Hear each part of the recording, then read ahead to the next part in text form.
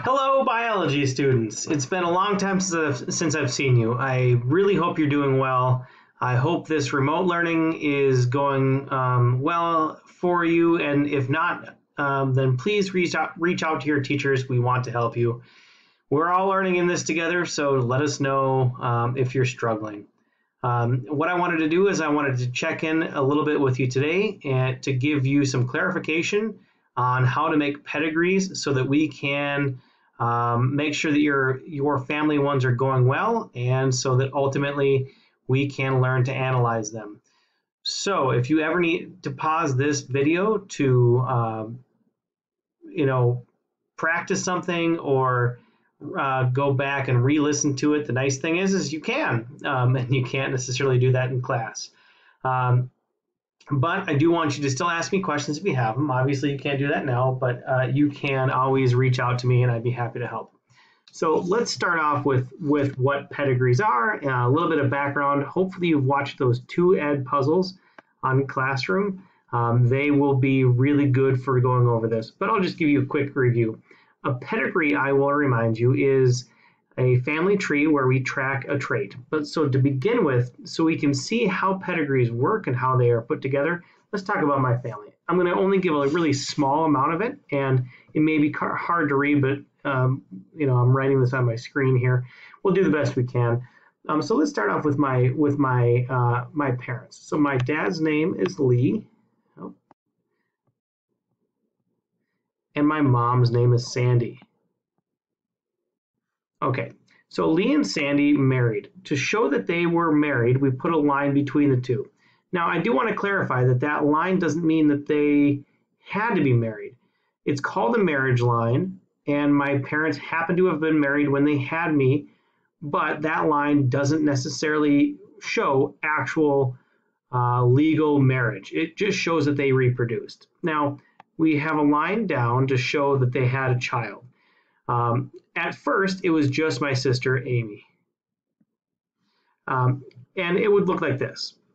Now, if we want to show two kids, then what we have to do is we actually have to erase my sister's name, and we actually have to put a sibling line. So this sibling line is actually a timeline where over here is the first thing that happened, and over here is the last thing that happened.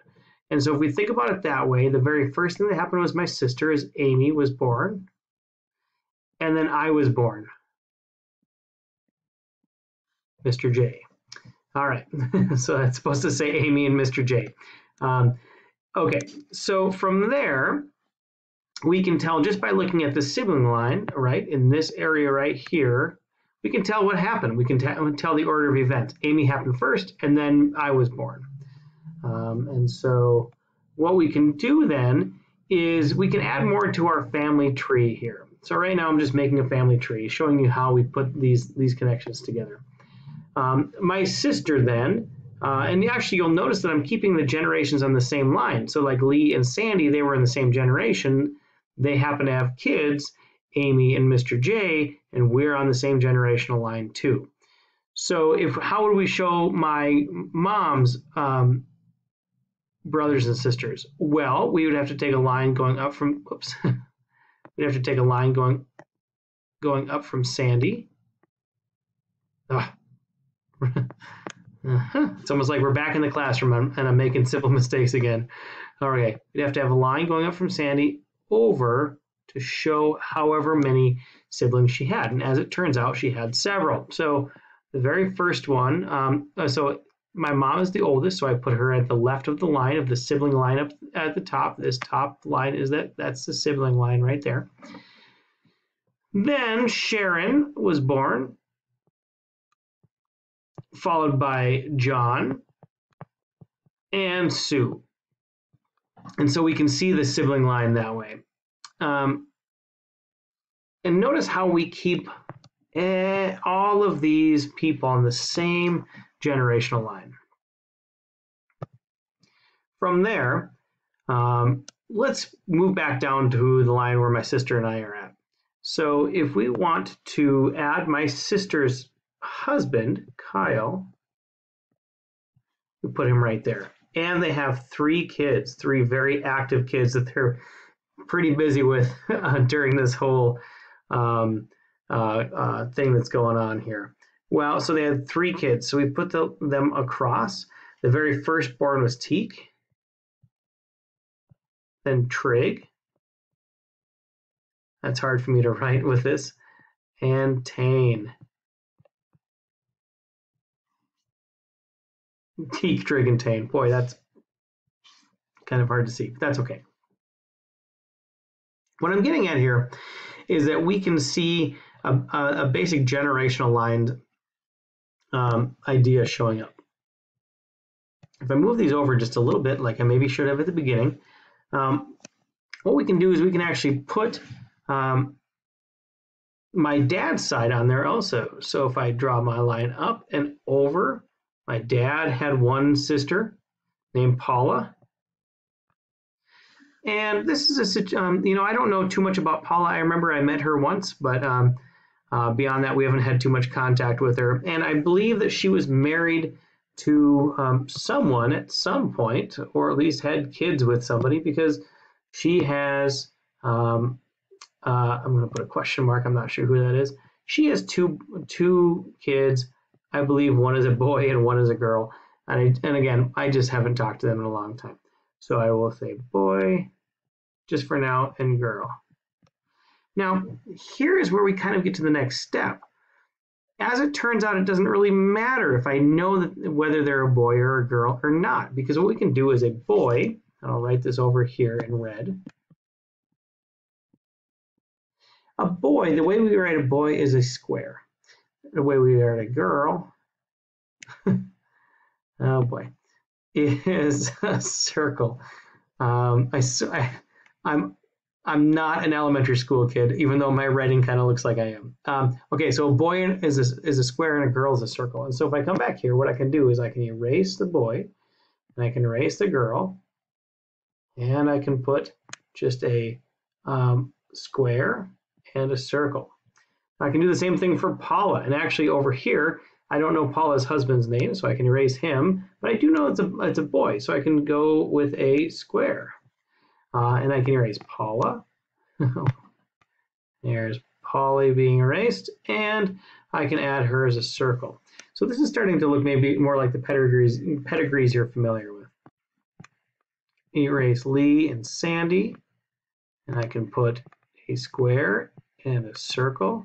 And I'm not going to keep boring you with the details, but that's the basic idea, is that ultimately if we do that, then we get all of the same generation, the same line, right? These are all the same generation. This is generation 2. Here is generation 3. And I do know a lot more about my family. And so I have made my own pedigree like you have, but I've just had a little advantage of having more time to do it. So here's Mr. Johnson's family pedigree. You can see how really big it is. And you can see here on the way we write it is we write numbers on the left-hand side, right? 1 is here. That's generation 1, generation 2, 3, 4, and 5. Now, what we would ultimately do is we don't really necessarily care about names when it comes to pedigrees, because names don't really matter when we're talking about generations. They do because, you know, we care about people in our lives, but they don't really ultimately when we're looking at genes and genetics. So if we were to actually look at a different version of this, oops, that's the wrong thing. If we were to look at a different version of this, then instead of Elmer and Grace and May and Wilbur and all of this at the bottom, which these are fantastic names of my grandparents, brothers and sisters, which is interesting. But anyway, we would have numbers at the bottom. So instead of, for example, instead of talking about Elmer, we would say generation 2, person 1, or just 2, 1. Grace would be generation 2, person 2. So 2, 2. What would I be then? Well, I would be 4, 3, because I'm the third person in from the left. Each generation we restart numbering. Now there's all sorts of interesting ways where we can kind of show other relationships between people. But let's get into how we can analyze these. Oh, just a few other things. Yeah, I guess I will show you one more. A few things to note is how would we show multiple marriages? So I'll kind of draw a line so we know that I'm not talking about the pedigree above. So let's say, so here is my mom, here is my dad, and my dad got remarried to a lady named Tracy, and she had two kids from a previous marriage. I know my family, I swear.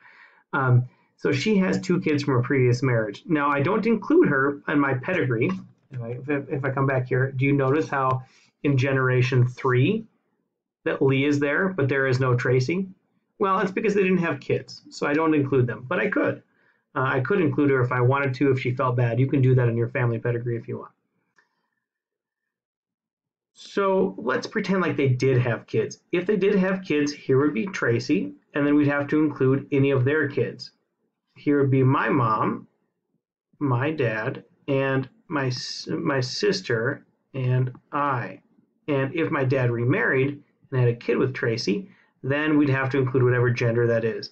Now let's say it's a female. And so what would happen if my dad remarried a 3rd time? Well, I would have to just take and make a line over the top with another female, and however many lines would be necessary. So that's kind of some of the ways you can show multiple relationships, whatever you need to do. A few other kind of things to point out is, let's say we have a generational line, right? We have some unknown mom and dad, and they have maybe one girl, and then they have twins. Well, how do we show twins? We show, since this line up here is a timeline, and they were born at the same time, we have to put them off the same point on that timeline. So if there were 2 girls, we would put, 2 circles. Now, the way that we're showing this is that we're showing this that they are twins, but they are not identical twins. So, one could have been a boy, one could have been a girl. The way we show identical twins is that we actually draw a line here, kind of like a little A between the 2, showing that not only are they twins because they came off the same point on the timeline, but this line shows that DNA is the same. So that's how we show identical twins. All sorts of fun stuff. If someone's going to be born and we don't know how old or we don't know what gender they are, then that's when we might use a diamond like that. And there's all sorts of other rules or exceptions to the rule that I'm probably forgetting right now.